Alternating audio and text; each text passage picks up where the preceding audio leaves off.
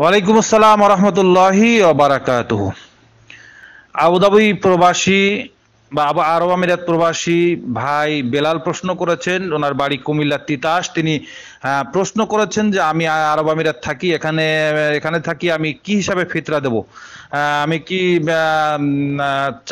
আমাদের যে মূল যে খাদ্য, এই খাদ্য চাল দিয়ে দিব, না অন্য কোনো পদ্ধতিতে ফিতরা দিব, না না এখন আরেকটা প্রশ্ন তিনি করেছেন সাথে সাথে যে ফিতরা কি আমি এখানে দেব না বাড়িতে দেব? হ্যাঁ, প্রথম কথা হচ্ছে যে আপনি যেখানে আছেন সেখানে ফিতরা দিবেন, এটাই ছিল মূলত কাজ। কিন্তু দেখা যাচ্ছে যে এখন আপনাকে বিবেচনা করতে হবে যে সেখানে গরিব বেশি না আপনার অঞ্চলে দিলে সেখানে বেশি উপকৃত হবে, মানুষ কোন জায়গায় দিলে উপকৃত হবে। কেননা জাকাতের টাকা এক জায়গা থেকে আর এক জায়গায় স্থানান্তরিত করা জায়েজ আছে। তাহলে আপনি এই টাকা, এই ফিতরাটা আপনি ওখানে তো আরব আমিরাতে দেবেন না আপনার এলাকায় দেবেন? তাহলে গরিব কোথায় বেশি? অবশ্যই আরব আমিরাতের চাইতে আপনার এলাকায় গরিব মানুষ বেশি। তাহলে আপনি আপনার এলাকায় ফিতরাটা দিয়ে দিতে পারবেন, কেননা ফিতরা দেওয়াটা হচ্ছে মেন, কোথায় দেবেন এটা মেন নয়। ফিতরা দেওয়া ফরজ।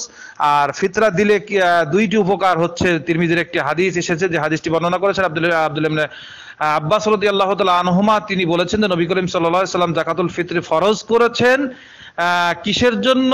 তাহারাতুল লিস-সাইমি, রোজাদারকে পবিত্র করার জন্য, পাক সাফ করে দেওয়ার জন্য। কিসে থেকে?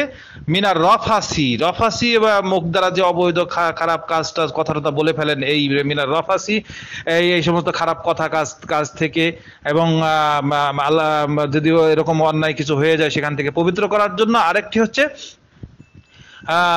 তুমাতাল লিল মাসাকিন, আর মিসকিনদের জন্য খাদ্য। তাহলে এই হিসাবে আপনি ফিতরা দেবেন। এখন ফিতরা কি দিয়ে দিবেন? ফিতরা চাল দিয়ে দিবেন, মূল চাল দিয়ে দিবেন। তার সমর্থনে হাদিস হচ্ছে, প্রথম হাদিস আপনি আসেন এই ব্যাপারে, যদি ফিতরা সম্পর্কে আপনি হাদিস খোলেন তাহলে তাওহীদ প্রকাশনীর বুখারী যদি আপনি খোলেন তাহলে 1503 নম্বর হাদিস থেকে শুরু করে নিয়ে 1503 নম্বর হাদিস থেকে শুরু করে নিয়ে 1512 নম্বর হাদিস পর্যন্ত সম্পূর্ণ ফিতরা সম্পর্কে বিস্তারিত হাদিস আলোচনা করেছেন। বুখারীতে অনেকগুলো হাদিস এসেছে, আপনি এই হাদিসগুলো পড়লে আপনি অবশ্যই পেয়ে যাবেন যে হাদিসে প্রথম হাদিস শুরুই করেছে আব্দুল্লাহ ইবনে ওমর রাদিয়াল্লাহু তাআলা আনহুমা বর্ণনা করেছেন, ফারাদা রাসূলুল্লাহ সাল্লাল্লাহু আলাইহি ওয়াসাল্লাম যাকাতুল ফিতর সাআম মিন তামারিন আও সাআম মিন শাঈরিন আলাল আবদি ওয়াল হুররি ওয়াল যাকারি ওয়াল উনসা ওয়াস সাগীরি ওয়াল কাবীরি মিনাল মুসলিমিন ওয়া আমারা বিহা আন তুআদ্দি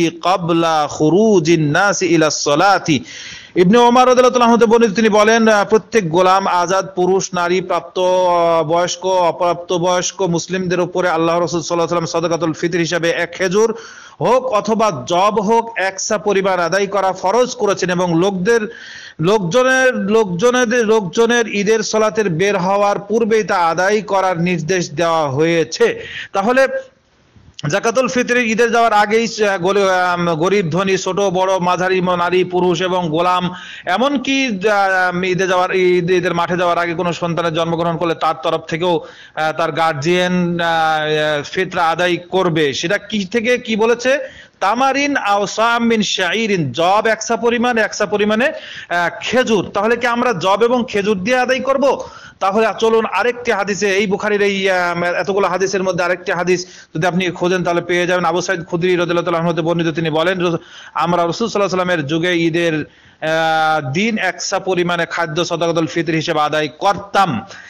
তো এই ব্যাপারে তারপর বলতে গিয়ে ওয়াকাল আবু সাঈদ দিন কানা তাআমানা আশ-শাঈর ওয়াজ-যাবিব ওয়াল-আকত ওয়াত-তামারু।